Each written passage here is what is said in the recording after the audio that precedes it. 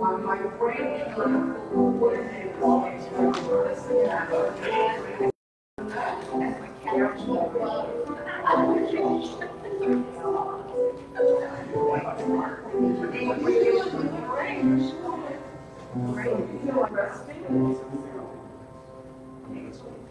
And upstairs taking care of.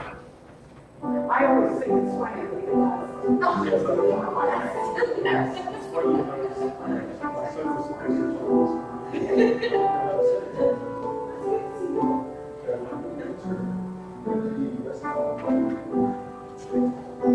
Okay, see where it says ladies. No, that's my Christmas. King, can you get bulletin? King, yes. Thank you. And you got on that one. You know what? I almost swear those. When I look at the daisies on the wall, I can chew it. I couldn't quite get them. I know. I was like, oh, I suppose everybody's watching walking. They did that last event or so. You watched. Thank you for a little bit of news, especially. We're going to start in Ezra chapter 5.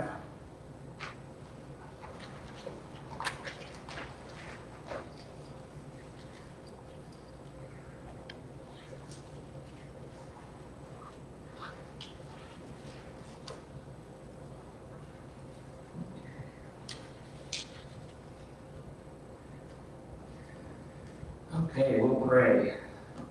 Lord, thank you for this day and this time that we can gather in your name. Thank you that you give us your word to guide us and help us and teach us more about you and who you are and how you look at things, and then guide us into the best way for our lives. Thank you, Lord. Amen. So, Ezra chapter 5, we'll start with verse 1. Ezra chapter 5.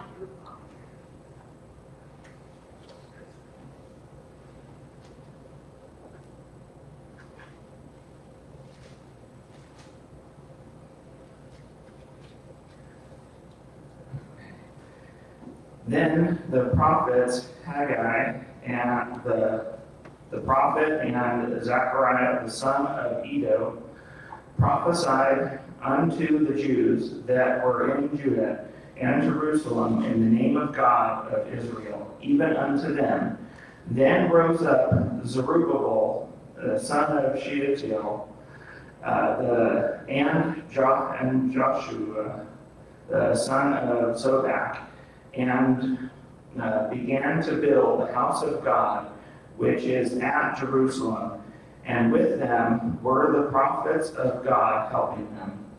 At the same time came to them Tatina, governor on this side of the river, and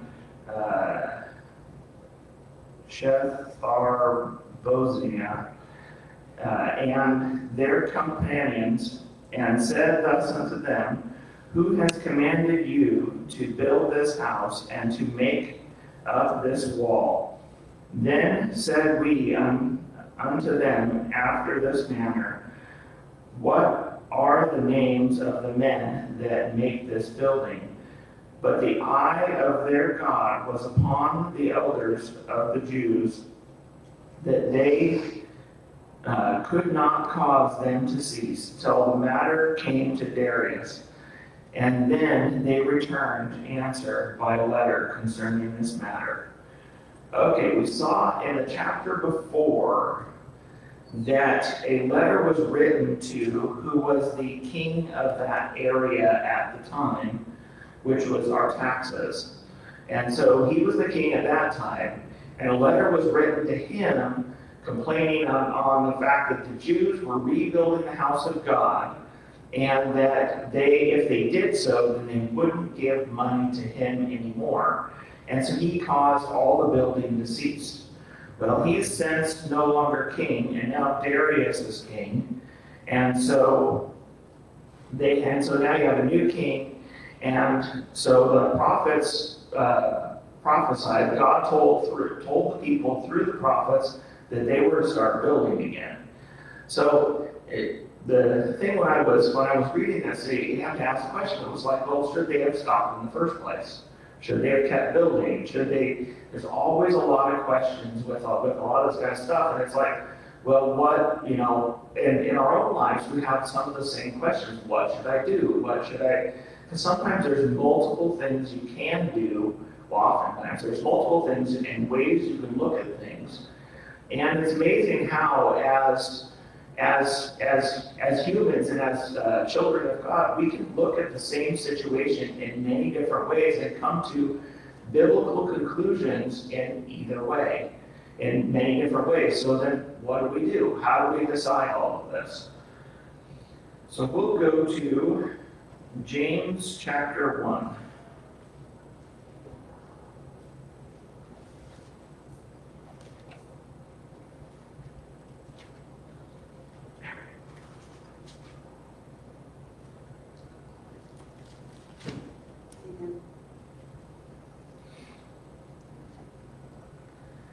James chapter 1, we'll start with verse 2.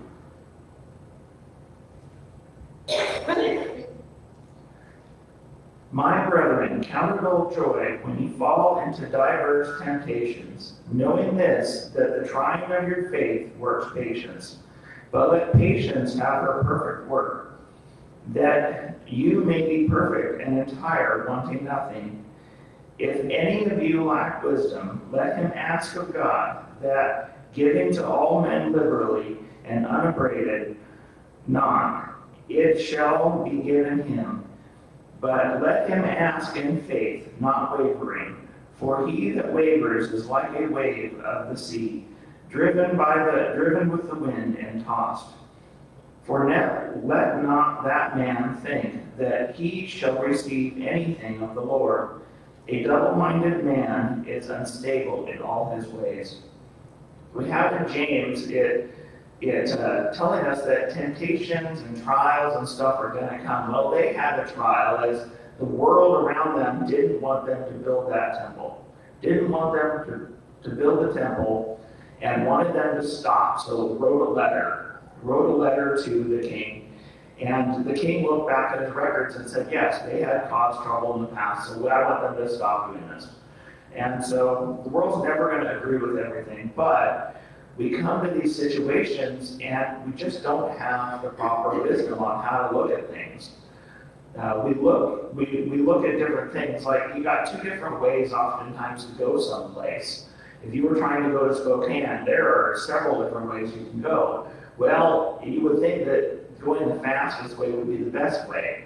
But what if you didn't know there was going to be a herd of cattle they got out and was going to be sitting on the road for hours on end before they could finally move them out of the way? Well, you don't know that, but God does. Or what if you go another way that's longer and the road washes out? It's going to be days before anybody gets through. You just have no clue what's going to happen. Well, the same when you're talking to people and how you deal with things. And there's a lot of questions. We have a lot of questions. We don't know the best way to do things and the best way to go. So we have to have wisdom. Well, wisdom only comes from God, and God says, ask for it. Ask for wisdom in everything. We'll go to chapter 3, James chapter 3. Start with verse 13.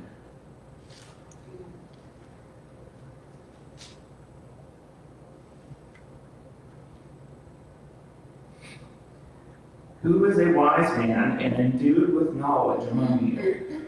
Let him show out a good conversation, his works with meekness and of wisdom. But if you have bitter envying and strife in your heart, glory not and lie not against the truth. This wisdom descends not from above, but is earthy, sensual, devilish. For where envy and strife is, there is confusion and every evil work. But the wisdom that is from above is first pure, then peaceable, gentle, and easy to be entreated, full of mercy and good fruit, without partiality and without hypocrisy. The fruit of the righteous is sown in peace of them that make peace. So we have a description of wisdom, that wisdom that comes from God is peaceable. It tends to try to make peace, try to be peaceable with people around you. Of course, you know, if you're using the wisdom of God the way God would have it, it's not going to bring peace, because, as it said, the wisdom of the world wants anything but peace. They may cry peace, but they don't really want peace. So you have that. So you have that one. You have that kind of thing. Well, when you're talking to unbelievers, you can get that same sort of thing, where you have to have wisdom on what would best reach them. And we're not always going to know exactly what to do. But we're to ask God. Ask God for wisdom for when you're talking to people. Because everybody takes different types of approaches. Some of us have seen what like Mark Cahill or what Ray Comfort will go out and do. They talk to people off the streets, and they use such love with them, but they're very direct because they only have a matter of minutes. And then the person will be gone forever. They're unlikely to ever see them again. And so they only have a short period of time, so they're very direct in their method that they use. But yet when we're talking to people that we see all the time, sometimes that's what's required. And sometimes it's required in a different sort of way, where we have the time to get to know them. We can get to know them. We can show that we are good, hardworking people, and that we're loving and caring. We care about them and who they are. And so then it's more easy for them to accept things that we say, or at least listen to them, even if they don't like it. Sometimes you'll have that. They're willing to listen to you and put up with you, where they might walk away from somebody like Mark Cahill and Ray Comfort. They might walk away from them, but they're willing to at least listen to you, even if they don't agree with you, because they got to know you. So, but which one would be best? I don't know. That wisdom only comes from God. And so we try to keep peace with people, knowing that, of course, that's sometimes impossible. But we leave that up to God, and we don't leave that for ourselves. Proverbs chapter 1.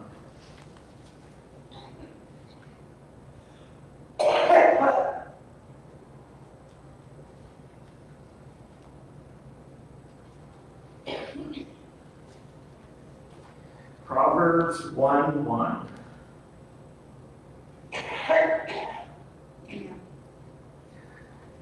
The proverb of Solomon, son of David, king of Israel, to know wisdom and instruction, to perceive the words of understanding, to receive the instruction of wisdom, justice, and judgment and equity, to give subtlety to the simple, to the young man knowledge and discretion.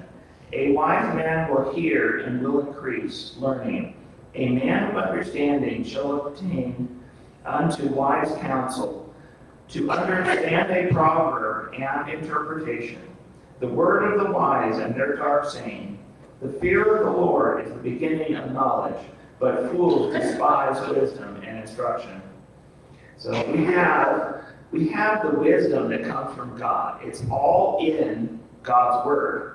And so the wisdom comes from God. We can pray to God. We can read His word. His word provides a lot of instruction on what we should do and how we should act. And then we can pray to God so that we can apply it correctly in our lives. And so anything, decision we come to needs to be consistent with God's word. It can't be some thought, or Christians can get into more trouble by going on their feelings first and then everything else afterwards. I've seen, and there's been a lot of, especially in our Western worlds, that have shown that Feelings are good, and God gives feelings. They're important. They're an important fact of life. God gave them for a reason. He has feelings too. But we have to base it upon something concrete. And the Word of God keeps everything settled, keeps us from, floating away with our feelings, and it keeps us grounded. So we'll go to Romans 12.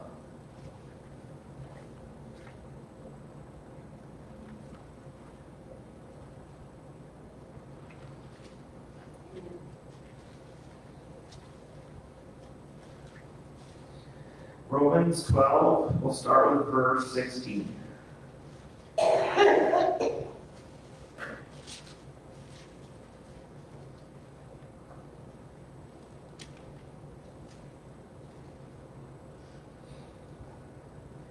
Be of the same mind, one towards another, not high-minded, but condescending to men of low estate. Be not wise in your own conceit. Recompense no man evil for evil. Provide things honest in the sight of all men. If it be possible, as much as lies in you, live peaceably with all men. So we're called to try to be peaceably, to try to live peaceably in this world. We know, as it says, if it's at all possible. It's not always going to be possible, but we're not trying to live. We're not trying to live in a way in which the world's going to cause, in which it's going to cause trouble. It's going to happen if you live for Christ. It's going to be a natural thing that is going to happen from time to time, and in some places worse than others. But if at all possible, it wants us to desire to live peaceably, but not to contradict His Word in doing so. 1 Corinthians chapter 9. Sometimes we can take peace too far.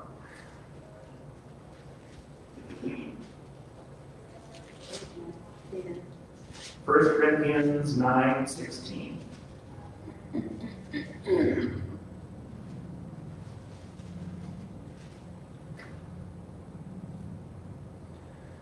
For though I preach the gospel, I have nothing to glory of, for necessity is laid upon me. Yea, woe is unto me if I preach not the gospel. For if I do this thing willingly, I have a reward. But if against my will a dispensation of the gospel is committed unto me, what is my reward then? Verily, that when I preach the gospel, I may make the gospel of Christ without charge, that I abuse not my power in the gospel.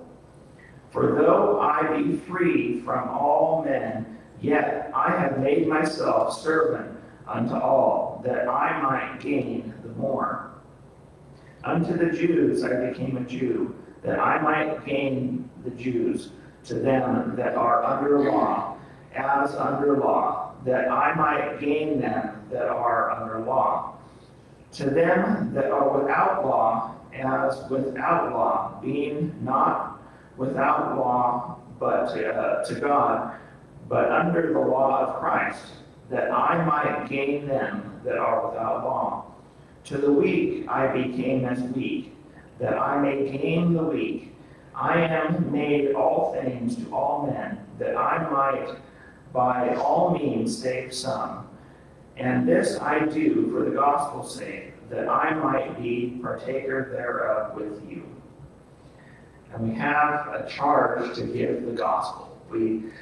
Whatever we do especially when we're dealing with people and souls, they have to come to repentance. They have to come to the gospel the way God says. It isn't a matter of, sometimes we'll take the verses, we're going to become all things to all people, and they can take it too far, where they're going to go live their lives as the world does so that they can have a better witness. Well, the world doesn't like that witness. They know the difference. Then we look like hypocrites, and they don't come, if they do come to something, it's usually not the actual gospel, but What others have talked to, they notice is a false gospel. They come to a gospel where they're sort of coming to Christ, but they're not coming to him to get rid of their sins because they don't believe they're sinners. They're like looking to him for a better life. So we got to have the whole gospel. It's all or nothing. It's the way it should be. But we do when we're in the world, we do when we're talking to people and dealing with people, especially when we're around them all the time and everything like that. We need to be relatable to people the best we possibly can without violating his word. All of that must be absolutely forefront, and that, that's where wisdom comes in, wisdom from God. We must have wisdom in all situations. And we're not going to see things the same way. We're not going to do things the same way because God uses things in different ways. And he's trying to transform us to look more like his son. We all have different gifts in the body, and they're important. There's a reason why God brought everybody together, because it makes a complete church. We don't have a complete church if we're missing different parts and pieces of the body.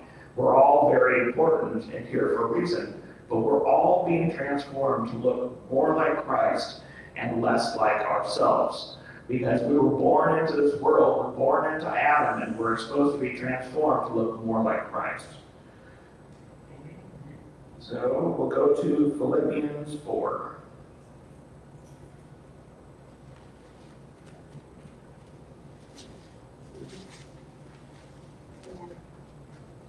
Verse 6, Philippians 4:6.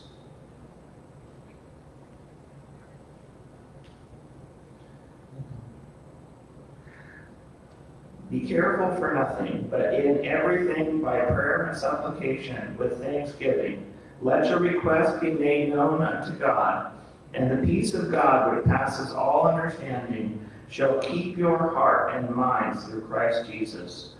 Finally, brethren, whatsoever things are true, whatsoever things are honest, whatsoever things are just, whatsoever things are pure, whatsoever things are lovely, whatsoever things are of good report, if there be any virtue or if there be any praise, think on these things.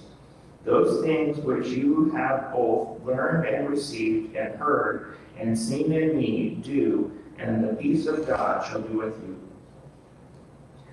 So we have peace through Christ. We have peace through God because of what Christ did. We shouldn't be anxious or afraid of anything.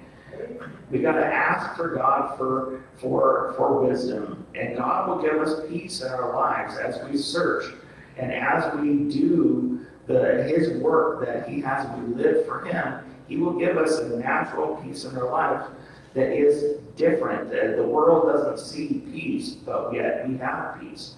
Because it's not based upon here and now, but it's based upon something that will never change and that will never leave. And then it gives a list of the things that we should, as Christians, be thinking about.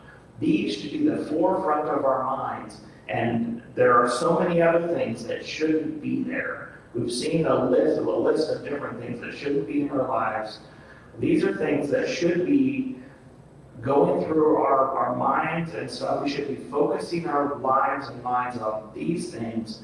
And sometimes the world can draw us, especially if we watch too much news. Too much news can cause a lot of problems. Not that you shouldn't be aware of what's going on around you, keep your head in the sand, but too much of anything is usually bad, except for God and His Word. So then you can't get too much of it. 1 Thessalonians 5.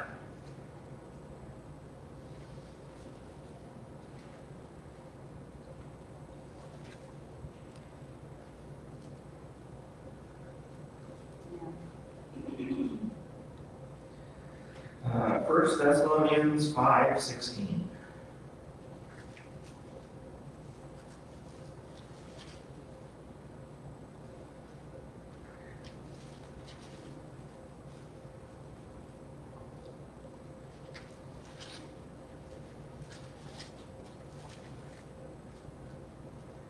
Rejoice evermore, pray without ceasing, in everything give thanks, for this is the will of God in Christ Jesus concerning you. God wants us to rejoice. Rejoice in every situation, good or bad. We have Christ. We have everything to rejoice for. He wants us to pray without ceasing. Make sure to keep in close contact with God. Keep in close contact and to be in prayer for everything, even the slightest thing that seems, which is difficult, because I have to say that's certainly not my way I think about things. But it is something God wants us to pray even about the little things, because although our own personalities might lead us to certain decisions and lead us to do things certain ways, God doesn't do things upon our personalities. He does things right. He wants things done correctly. And so we want to be led by God to do things right. Not that he won't use us and use our gifts that we have, of course, but sometimes the way we look at things isn't always correct. Even if we mean well, we can mean well and still look at things wrongly. John chapter 2.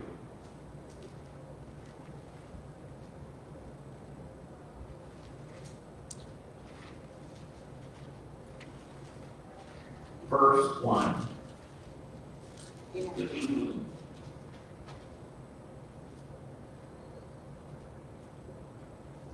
And the third day there was a marriage in Canaan of Galilee, and the mother of Jesus was there. And both Jesus was there and his disciples to the marriage. And when they wanted wine, the mother said of Jesus, and the mother of Jesus said unto him, They have no wine. Jesus said unto her, Woman, what have I to do with thee? My hour is not come. His mother said unto the servant, Whatsoever he says, do it. So we know that this is going to go on. He's going to make water into wine and everything. And we know what the last phrase was, whatever he says, do it. Well, that kind of is the kind of thing, the servants had no idea what he was going to do at that beginning. And he did, he went, of course, turned water to wine, and it was the miracle that he did. But in our same lives, we also need to look at things the same way, that whatever Jesus says, that's what we do. We're not looking for our own things in our own ways, but we're looking to do things the way God would have us do them. And that's where keeping in close communication is also talking to one another, too. That's a very important part of our life, is to be in communication with other Christians in our lives. We're going to have communication. Jesus didn't want us to be out of the world. He wants us to be in the world so that we can win the world to him. But we have to stay in close communication with one another, because it's a very important part of life. If we don't have that, we can be easily led in the wrong direction. But we have his word. We can pray to God, and he will give us wisdom. And then we just need to go out and live it. Just go out and do it. Whatever he says, we need to go do it and live that way. And it isn't going to be easy, and we're going to miss many things. But praise God, today is a new day, and we can always wake up tomorrow and do things more the way God has. He's given us every day, and he's given us these days to glorify him in his name. So we should be grateful and thankful for every day that he gives us. We should be thankful for every day he gives, and every day we live, we're closer to being with him. So we should pray. So we can pray. Lord, thank you for your word and the encouragement you give us. Please help us, Lord, to look to you for wisdom. Help us to remember to always look to you. Guide us in the best way to go, Lord. We're just starting this new week, and there's a lot of things that will come on our path. Please give us the wisdom we need to do the work that you would have. Help us to do things right, and give us the grace to complete it. Thank you, Lord, for all that you do. Amen. Thank you for that. Mm-hmm.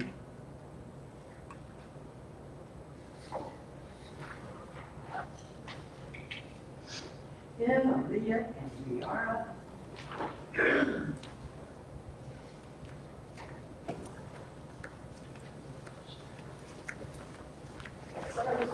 a brown one, but I can't find a brown one. And if you don't like the plain, cut it on.